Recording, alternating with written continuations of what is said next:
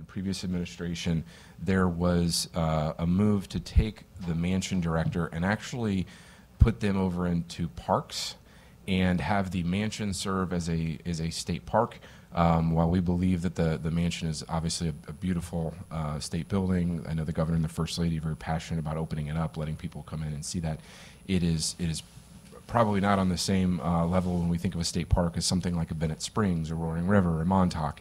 And so we really felt like, in working with the director over at DNR, I was more than happy to kind of reconcile that. I think that this actually gives us a little bit more control over the operations at the mansion so that there isn't kind of a strange or cumbersome supervisor relationship with the person who is over there directly working with the governor and the first lady. So all we are transferring over, again, is the FTE. We will absorb the cost of that within our own operations. But again, I think that kind of when that was something that was raised to me, I was more than happy to try to accommodate the transparency on that piece. And then finally, the emergency use of the National Guard. I think, unfortunately, some of the years past, this is something that's has greater awareness with this committee and with the public writ large. Just because we have had to call in the National Guard, a lot of that has been around natural disasters, but we also have had to bring them in for civil unrest.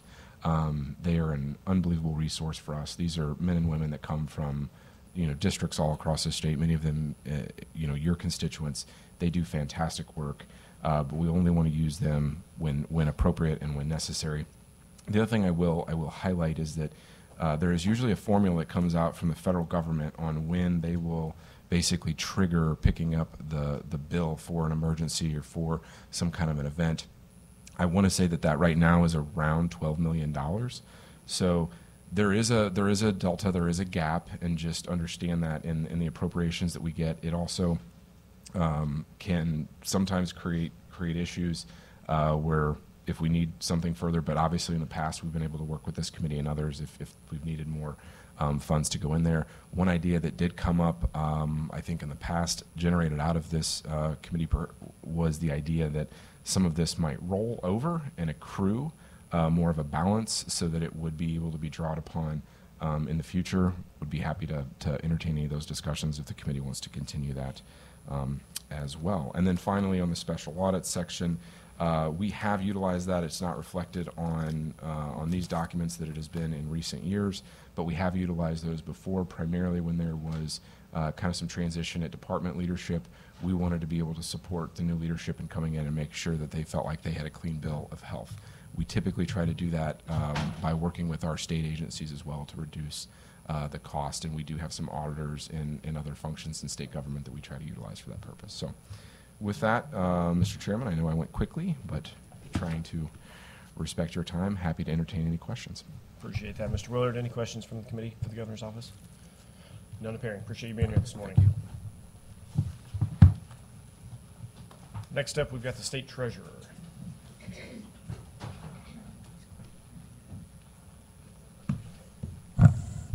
The treasurer is about a minute out. Oh, okay. If we can we pause Sure. for a minute and wait for him to get in here? Yeah, that'd be fine. Thank you. Our vice chairman, a chance to settle in. Well, he's changing into his suit. I saw him in the elevator. Oh, that's Should need to close. vice chairman. Wow, you've told me him tomorrow day, so didn't last long.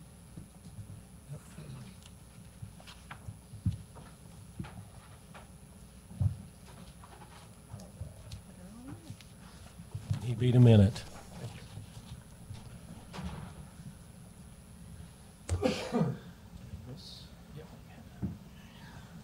Good morning, Mr. Treasurer. Appreciate you Good being morning. here this morning. Good morning. Mr. Chairman, how are you? I'm well. Yourself? Very good, sir. Well,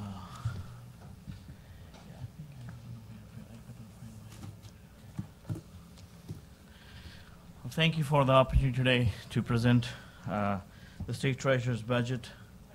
Good morning, Mr. Chair. Good morning, members of the committee.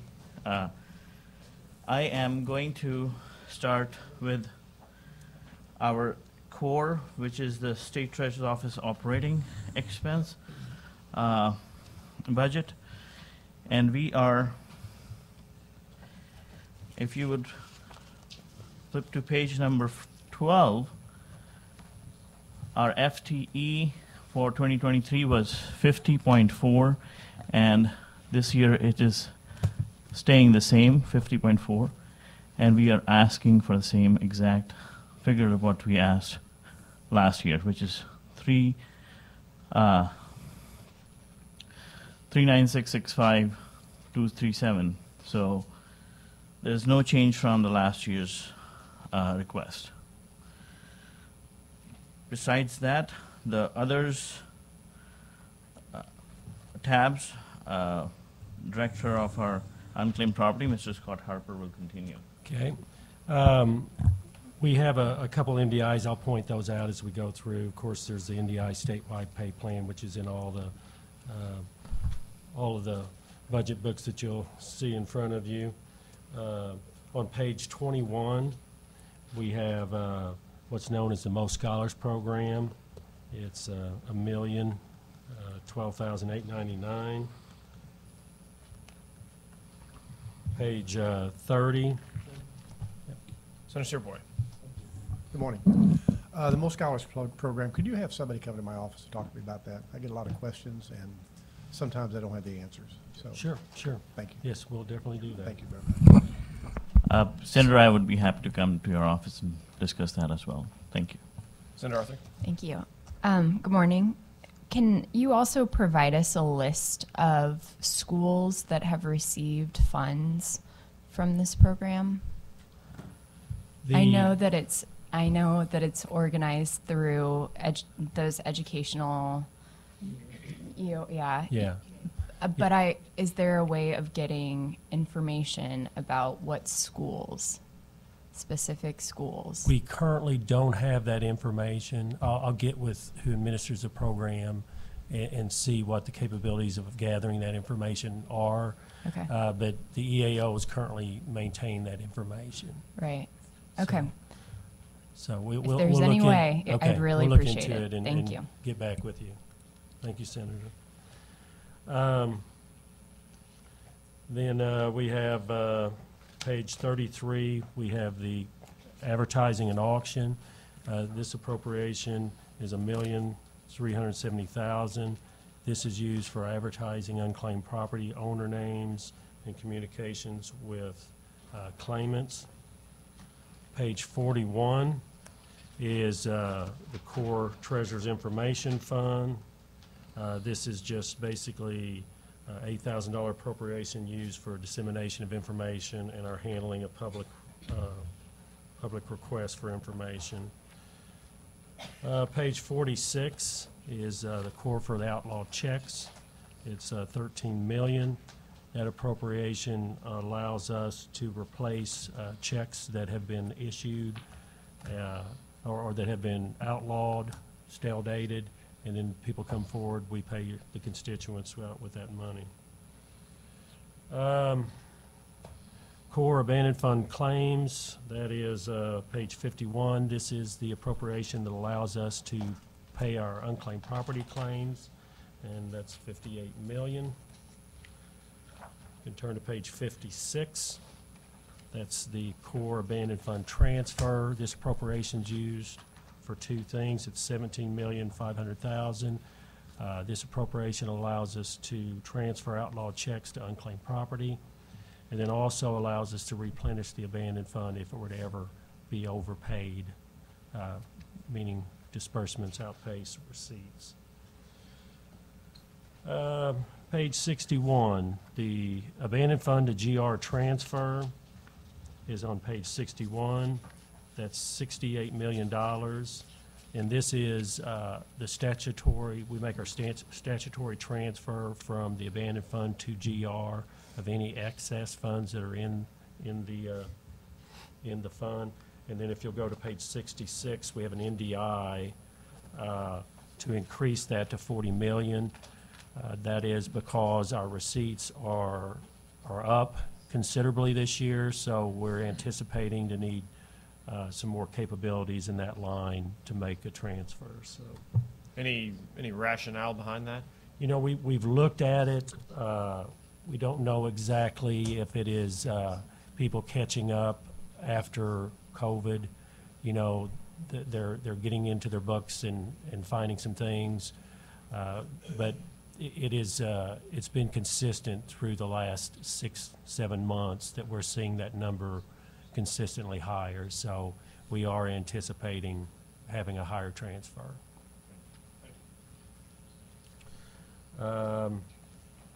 Page 70 is the core link deposit refund. That's $2,500. That is just used for if we ever overpay a bank on link deposit, this allows us to reimburse that bank. Page 75 is the debt offset transfer. That's $100,000. Our role in this is we just allocate the interest in that fund to GR. This line allows us to do that. It's $100,000. If you'll go to page 80, there's an NDI to increase that. The reason for that increase is we're seeing higher interest rates, and we want to make sure we have the capacity to transfer as much to GR as possible. Page 84, the biennial to GR transfer. That's a $3 million allocation, and that will be done in FY24. So, and page 89, the state public schools transfer. That is $3 million from the abandoned fund to the state public schools fund.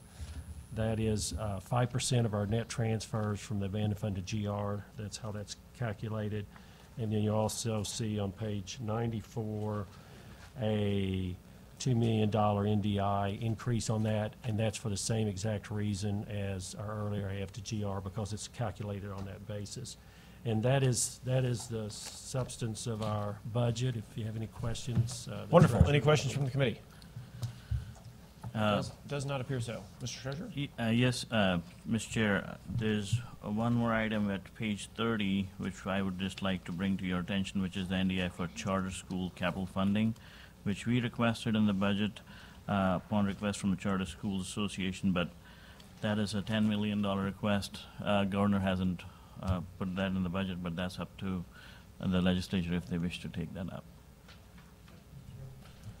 Senator Searpoy. What's an outlaw check? An outlawed check is the state issues the checks, and then after a year, it basically becomes stale dated, and we call it outlaw. Okay. And that's what it is. Any other questions from the committee? Does not appear so. Appreciate you guys being here. Thank you. Thank you this very morning. much. Thank you. Next up, we've got our old friend and colleague, old in a couple of senses, Mr. Wayne Wallingford, Director of Revenue. If you want to make your way forward. Morning.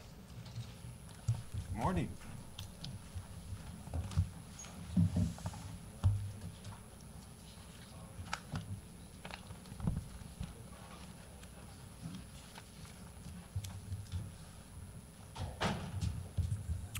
Good morning, distinguished chairman and honorable committee members. I'm Wayne Wallingford, the Director of Revenue, and tomorrow will be my 14-month anniversary in the position.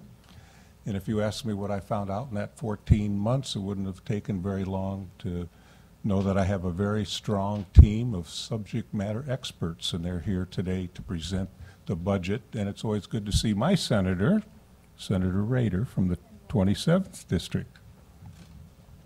Well, before they begin, I want to outline a few things on our FY24 budget. You'll see I have a handout prepared for you. It's rather lengthy. I really encourage you to go back to your office and review that and see all the great things that are happening in revenue over the past year. So we're submitting our budget requests for $77,141,525 and an FTE of $1,118.55. And we're seeking an additional $1,065,693 in new decisions items, and then adding spending authority for refunds and distribution. And we're not asking for any additional FTE for FY24. In the handout on page 6, you'll see that we have summarized for your quick reference our new decision items, and the most notable New decision items and the increased inventory costs for plates, tabs, decals that are produced by the Department of Corrections, Missouri Vocational Enterprises, and a request for additional postage to cover repeated postage increases by the U.S. Postal Service, and you'll hear more about those in a moment. The department also supports proposed legislation. A list of those bills are on slide 9 in the handout. And then the remaining slides in your handout include some of the calendar year 2022 customer service improvements and some FY23 transformational initiatives. I do want to, for the record, note that I have filled out the witness protection form for your convenience. I know one thing that Mr. Chairman's very interested in is our integrated motor vehicle driver's license system, and he's already heard that yesterday that was awarded to Fast Enterprises, who also does that in 17 other states and 80 government agencies, and this will help eliminate our patchwork of systems and simplifies our technology footprint. And then another priority of ours is improved business partnership. This includes how we work with businesses through our tax audit process and how we work with our contract license offices. We're focused on customer improvement, and that was one of my focuses when I went over there. Customer service, having worked for the 2 largest restaurant corporations in the world, we live and die on customer service. So our vision is to provide every customer the best experience every single time. Now, our department budget administrator, Amanda Boland, to my left, and our division leaders will present the budget and provide more explanation on the new decision items. Thank you, Mr. Director. Any questions before we just jump into the budget? Does not appear so. Amanda, whenever you're ready. Thank you. Thank you for that introduction, Director Wallingford. I am Amanda Boland, Department of Revenue Administrator. Good morning, Chairman. Let's get started with the department decisions. Can you hear me? A little closer? Does that work? All right. Let's turn to page 7. There you'll see our flexibility request form. The governor recommended 10% flexibility between personal service and expense and equipment, which is the same level the department currently has in fiscal year 23. Next on page 8 is the fiscal year 24 pay plan, cost to continue. The FY24 budget also includes the 8.7 pay raise for employees. This is the same across all agencies.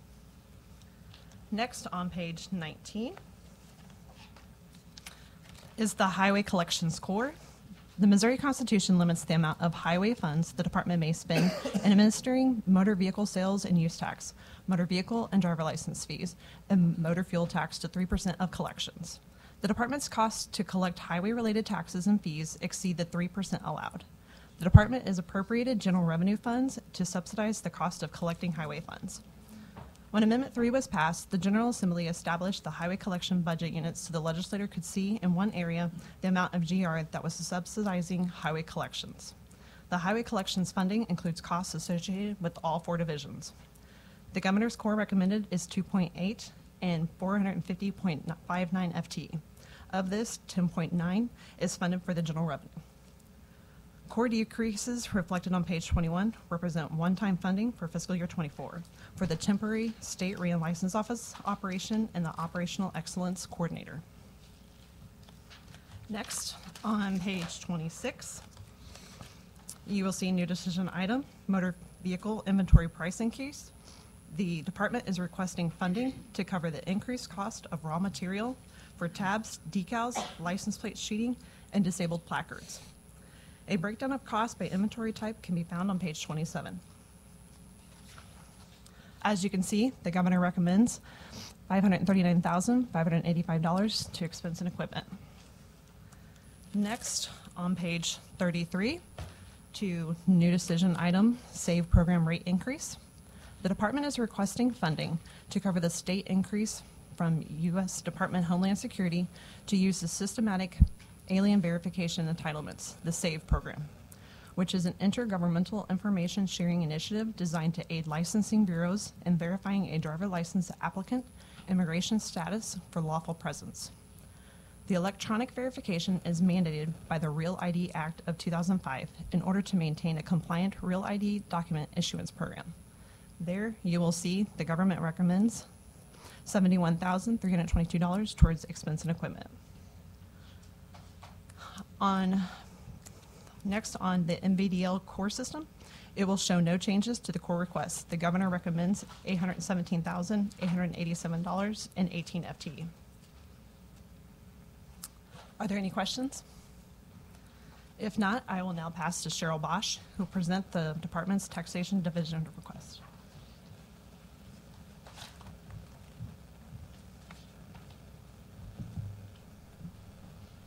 All right. Good morning, Mr. Chair and members of the committee.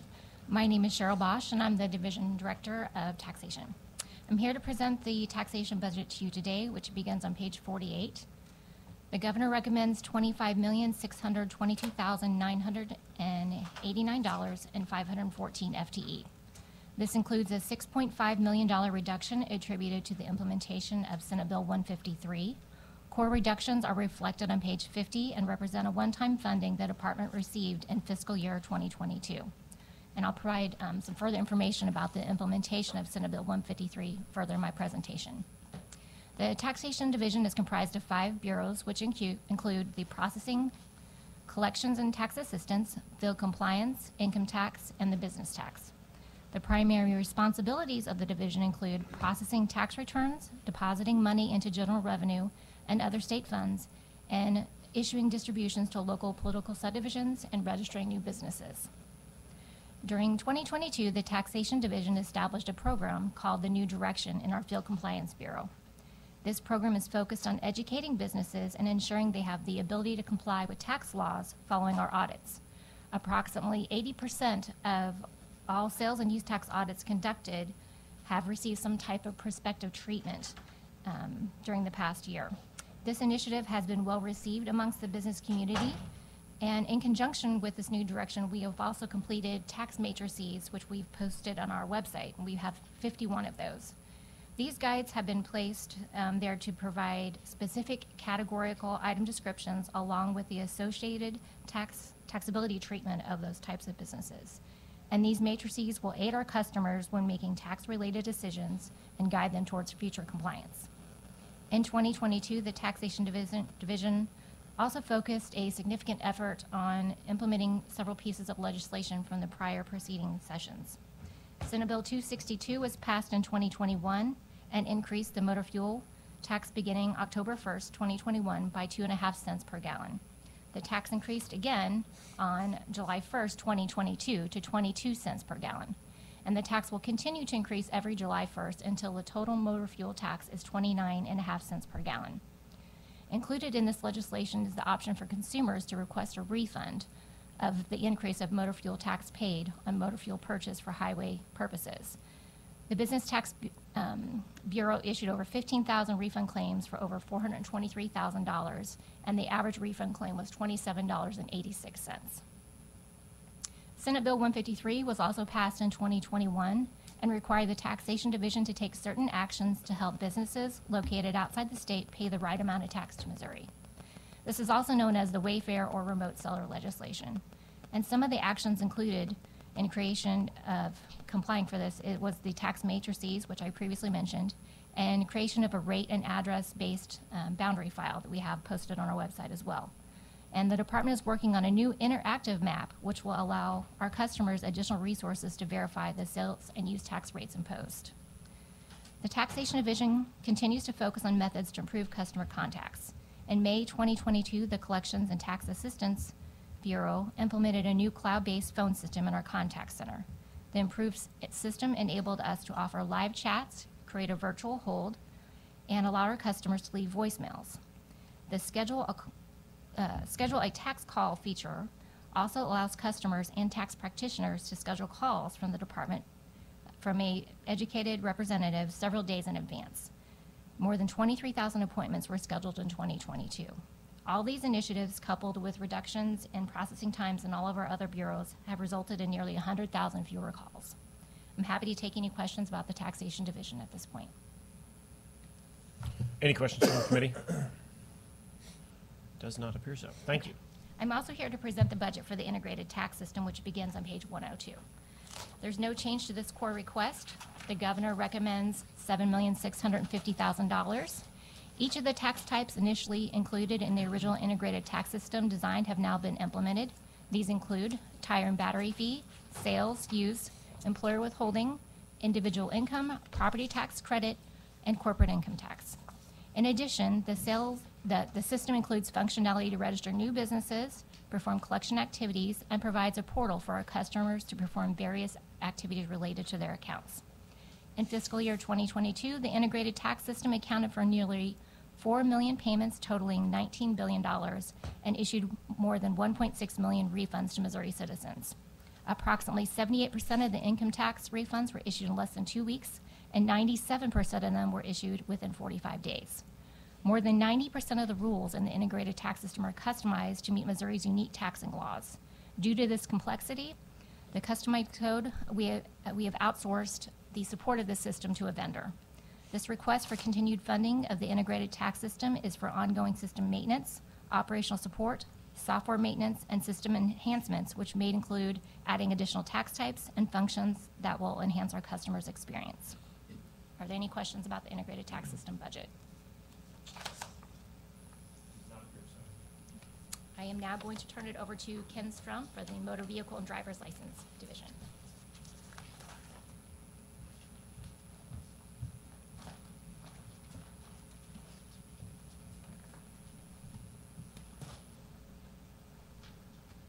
Good morning, Mr. Chairman, members of the committee. For the record, my name is Ken Strump, and I serve as the Director of the Motor Vehicle and Driver's License Division for the Department of Revenue. I've been in this position for about 8 months since joining Director Wallingford's team. In the next few minutes, I'll be covering material in the budget book beginning on page 125. The division administers the Missouri laws related to titling and registration of motor vehicles, trailers, all-terrain vehicles, marine craft, issues drivers and non-driver licenses, issues also dealer business licenses. We also oversee 173 contract license offices, and we consist of 3 bureaus: the Motor Vehicle Bureau, Driver's License, and License Office Bureau. In addition to the $16.5 million in highway core funding for the division covered by Amanda earlier, the governor recommends no changes to the motor vehicle and driver's license core funding of $1,517,167. The core funding supports all 3 of our bureaus, personnel and equipment and expense. I'd like to highlight a few of the division's successes over the past year. I will start with the Driver's License Bureau highlights on page 130. The Bureau issued or renewed 1,019,758 driver and non-driver IDs, bringing the total IDs to approximately 4.2 million across the state. Of the 4.2 million IDs issued to Missourians, 27% of them are real ID. Missouri received notification from Homeland Security in December that the real ID effective date has received another 2-year extension with a new deadline of May 2nd, 2025. After hearing numerous concerns of the complexity of obtaining a real ID, we felt a review of our current policies and procedures were needed. With consultation with the Homeland Security representative, our team has reviewed and made adjustments to the Real ID program and policies to improve our citizen experience when applying for a Real ID. I'm happy to report, after offering a number of training sessions to our license offices on additional residency documents that can be used to obtain a Real ID, license offices are now accepting more types of residency documents, making it much easier for the applicant to obtain a Real ID. I'd also like to highlight Hang on just a second. Senator Washington, you have a question? Hi, thank you for being here this morning. That was really good news, and this is going to be a really turnaround, quick, fast request. We're having a voter ID clinic in my community on Saturday. Can I please get a list today of what is acceptable for them to get the Real ID? Sure. So that as we are educating people as to how to transfer to getting the proper ID for voting purposes, we know what will be acceptable. Thank you.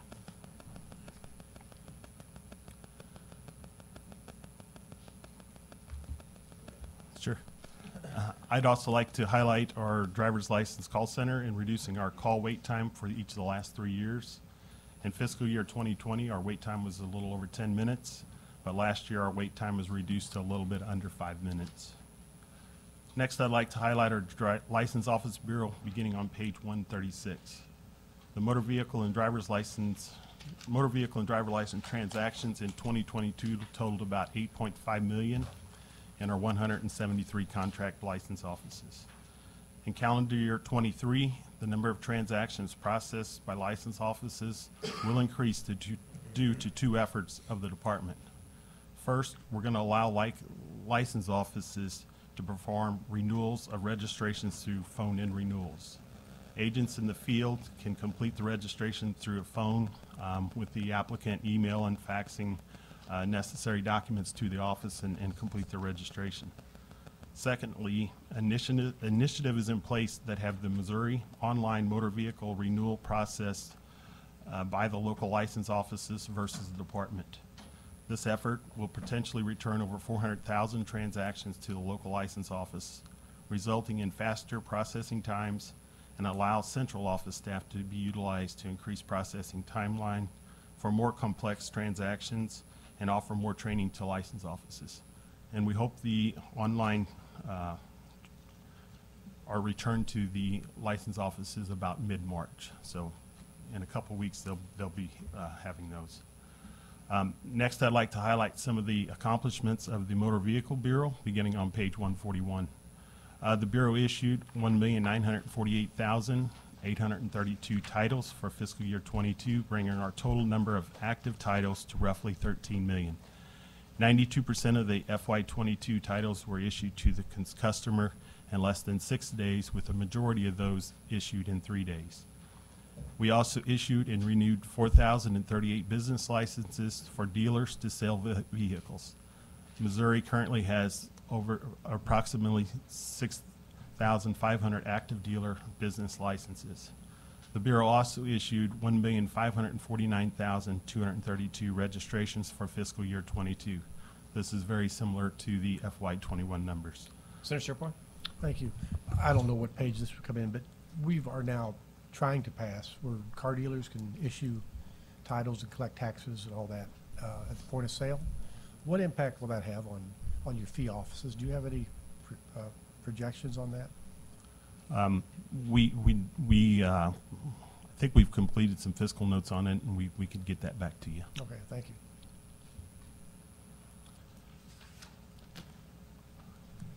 I have a quick question. When they buy their car, can they make payments now, like make payments towards their sales taxes? Or is there a process for that now, or they have to pay them in full? Currently, they have to pay them in full. Okay, thank you. Sorry, one more quick question. That's not on you.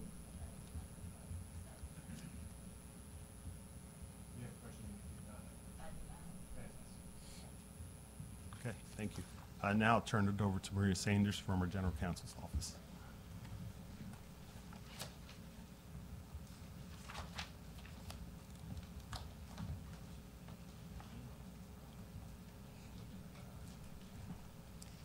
Good morning, Mr. Chairman, members of the committee. Thank you for the opportunity to speak with you today. My name is Maria Sanders. I'm the General Counsel with the Department of Revenue. In addition to the highway collections that Amanda discussed a bit ago, on page 154, the governor is recommending, $3,494,016 and 62.80 FTE in core funding to support continued operations. The General Counsel's Office provides legal advice, representation, and investigative support to the Director of Revenue and all the divisions within the department. Among other things, the attorneys within the GCO represent the department in matters related to taxation, motor vehicles, and the licensing of drivers, contract issues, personnel matters, and records requests. The GCO also has 2 bureaus that investigate unlawful activity related to the taxation, motor vehicles, and dealers and drivers licensing programs. In addition, our office assists law enforcement and local prosecutors with state law violations related to DOR's many programs. Thank you, and I'm happy to answer any questions. Any questions from the committee? Does not appear so. Thank you. Thank you. And I'll turn it over to Brooklyn Wasser, the Division Director for the Administration Division.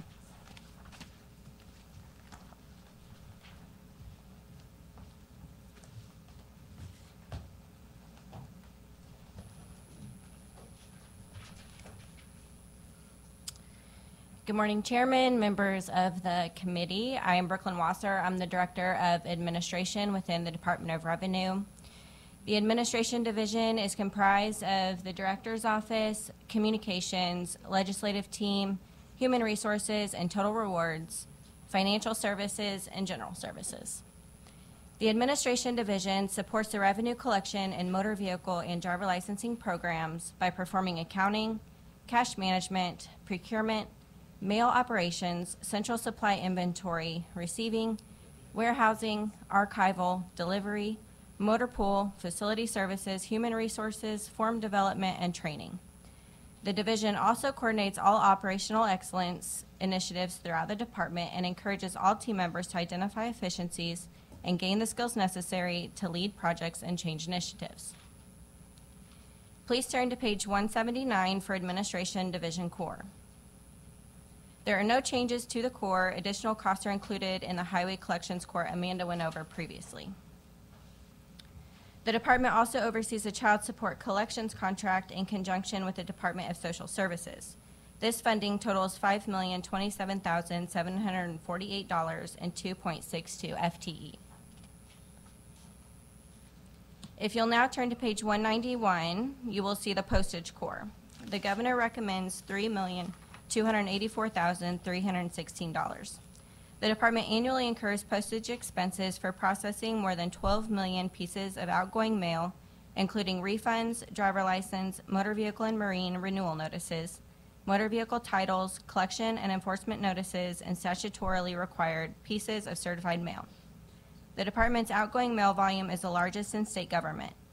The department programs its automated mail to realize the maximum postage discounts.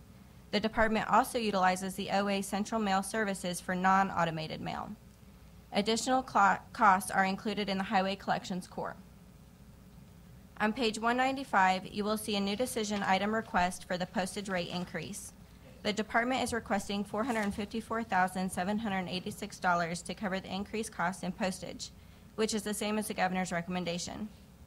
As shown at the bottom of the page, effective July 10, 2022, the U.S. Postal Service increased mailing rates for letters an average of 7.5%, postcards 10%, and certified mail rates 6.5%. It averages $4.20 to mail a certified piece of mail. The department diligently looks for ways to decrease its mailings, but with continued increases, we need funding so that the mailing of titles, driver licenses, refund checks, and notices are not negatively impacted. Are there any questions? Let's find out. Any questions from the committee? It does not appear so. Okay, I'm going to hand it back to Amanda to go through the refunds and distributions. Thank you, Ms. Wasser.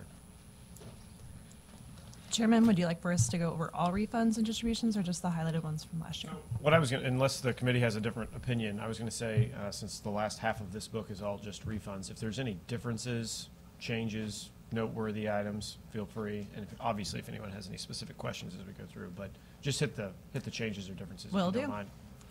All right, thank you. All right, let's turn to page 211. New decision item, Port Ames Zone. The department is asking for an increase in appropriation authority for anticipated increase in distributions. On page 218, to the time zone, new decision item. The department is required by statute to deposit 25% of the state tax withholdings on new jobs with targeted industrial manufacturing enhancement time zone for distribution for the zone board for the purpose of completing infrastructure projects to promote economic development in the region. Okay, and then on page 239, new decision item on motor fuel distribution. Senate Bill 262 increased the current tax rate from 17 cents per gallon to 0.295 cents in July 1st, 2025. The additional tax is collected and must be distributed appropriately to cities and counties. The department is asking for an increased appropriation authority for the anticipated increase in distributions. Okay, and now on page 320, new decision item, park sales transfer increase. The park sales tax collections have been continuing to increase over the last 6 years. The current appropriation authority is $375,000, is insufficient to cover the calculated transfer amounts. The department requests to increase appropriation authority to meet future required transfers. The department submitted a supplemental request in fiscal year 23 because the appropriation authority was less than calculated transfer. Okay, next on page 331, it will be new decision item, soil and water sales tax transfer. Just like parks and sales, the soil and water state collections have continued to increase over the past 6 years. The current appropriation authority of $375 is insufficient to cover the calculated transfer amounts. The department submitted a supplemental request for fiscal year 23 to cover the transfer shortfall. Okay, and then our last new decision item on page 362 is motor fuel tax transfer increase. As with motor fuel distributions and refunds, the department also is asking for an increased appropriation authority for motor fuel transfers to allow for anticipated increased transfers to the State Highways and Transportation Departmental Fund. That is all we have, Chairman. Thank you, Amanda. Thank you, Director. Any other questions from the committee?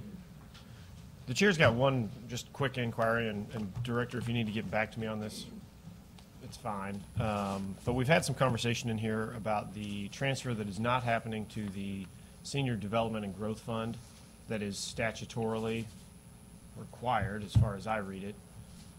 Can you give me some insight there, some explanation as to why that's not happened? Actually, that's a bill that I carried in the Senate. I thought it might have been. Yes, so I was very interested in that. So I was surprised to hear that hadn't been happening. We'll give you the full details that we have. Sure. We've prepared something, but in a nutshell, I think it was only a line item of $1 in there, so there was nothing to transfer over for us. But Okay, so that's confusing to me because this is, hang on, because this is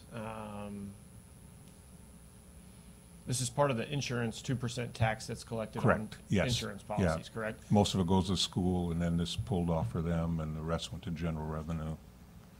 Right, but Yeah. I guess what I'm confused about is why the transfer just hasn't been happening at all. I can answer that. Sure. We currently do not have transfer authority, so therefore we cannot do the transfers until we have transfer authority. So you need us to give you the authority to transfer the money into the Senior Development and Growth Fund, even though it is statutorily required that you make the transfer? You have to ask for the transfer authority. Have you asked for the transfer authority? I will have to get back with the crew on that. Okay. It's my intention, as long as the committee doesn't have an issue with this, to grant you the authority to make the transfer into that fund as you should, as far as I read the statute, as you are required to do. Okay? Yeah, I worked on that bill for 3 years. That's what I and finally- thought. Okay, all right, well, we'll be working with you then. Thank you. Any other questions from the committee? Senator Bean, anything? Fantastic. All right, none appearing. That will conclude today's hearing. Appreciate you guys being here. Thanks.